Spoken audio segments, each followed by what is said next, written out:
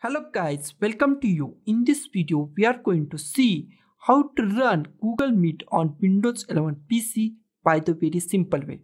First of all, just go to the any web browser and log in with your Google Gmail account. I just log in with my Gmail account, so I just go to the Google. Okay, now we can find interface just like this. Here is our Gmail at the top, image, then the Google apps, then our profile picture.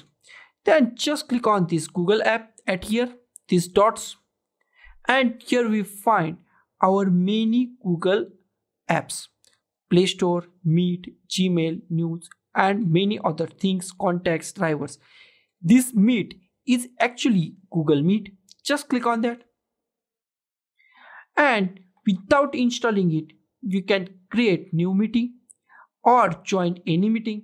I just joined the meeting, so I type my Google meeting code, then join the meeting.